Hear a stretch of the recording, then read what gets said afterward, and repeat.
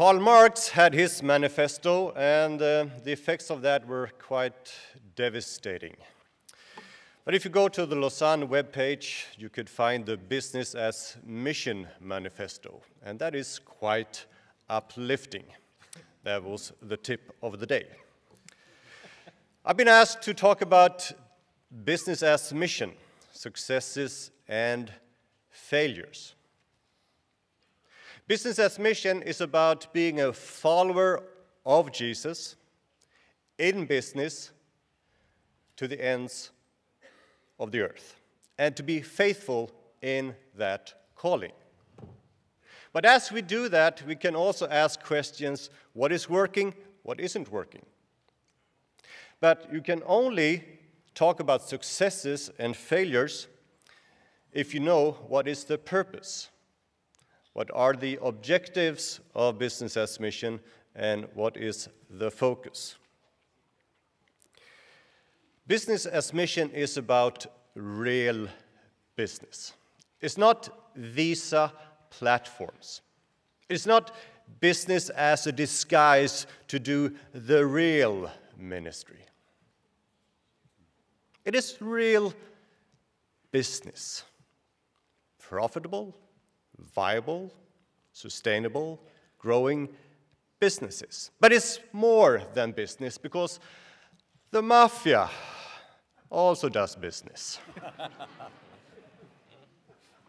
When we talk about business as mission, we talk about kingdom of God, purpose, perspective, and impact. And that means it's more than evangelism. It is more than church planting. The genocide in Rwanda, in a very Christian country where 90% or so of the population were members of various churches, shows us that it's inadequate to have church planting and church growth as a success criteria. Business as mission is about kingdom of God, purpose, perspective, and impact, so that there is a holistic transformation of people and societies through business. Business as mission believe that God has the power to transform. Do you believe that? Can God transform people socially, physically, economically, and societies? Business as mission is seeing that transformation through business. Business is a godly instrument. It is not an excuse. Business is not a distraction. And since we talk about transformation, we have an emphasis on SMEs, which means small, medium-sized enterprises. Because we know from economics and from business that small and medium-sized businesses have a great transformational power. And if we are looking at transformation as an objective, we also need to look at what instruments have the greatest transformational power. Business as mission takes business seriously and mission seriously. Being a follower of Jesus to all peoples, to the least, the lost, and the lowliest. And thus, we cannot help but have a focus on the Arab world and Asia. In mission terms, 1040 window, where there is a concentration of needs, economical needs, social needs, environmental needs, spiritual needs. These are some of our objectives, and from these objectives we can see how are we succeeding or are we failing. BAM is a city in Iran, but here it means business as mission. It's an acronym. I've come across and I've met people on 2 business as mission cafes and restaurants in the Middle East. in a major Muslim country. Both had good intentions and ambitions. But do remember, the road to hell is filled with good intentions. Now, one failed and one succeeded. Similar kind of business, same town, same ambitions, same hopes, but why did one succeed and why did one fail?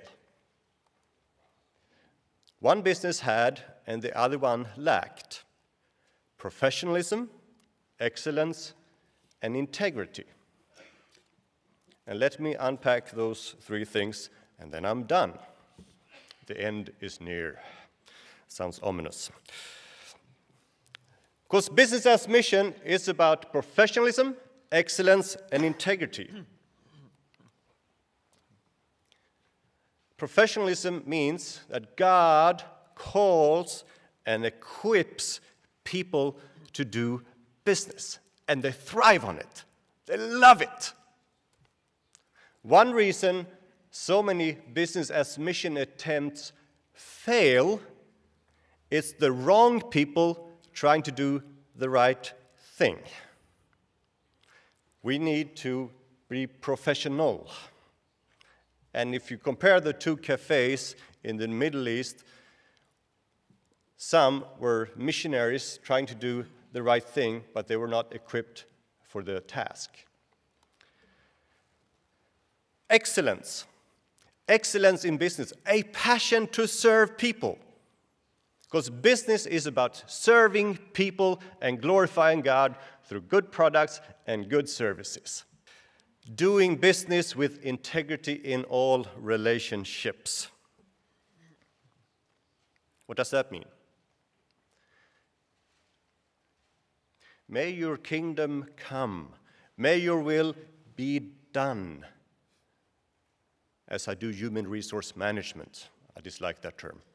But as I talk to my staff, may your kingdom come and may Christ shine through me when I deal with my suppliers. May I be a genuine follower of Jesus as I deal with clients and customers and as I deal with the tax authorities. And as I try to serve the community in and around me.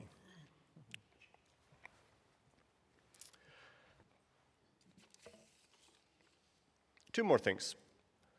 Those of you who are called to business, could you please stand up?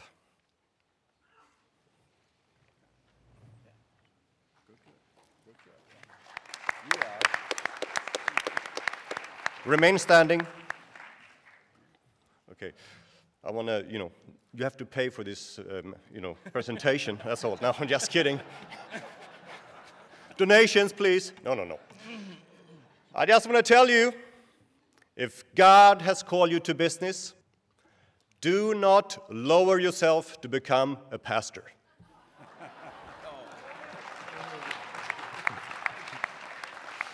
You may be seated. And if God has called you to be a pastor, don't lower yourself to become a lawyer. Or whatever. Whatever God has called you to do, that is your highest calling. Amen?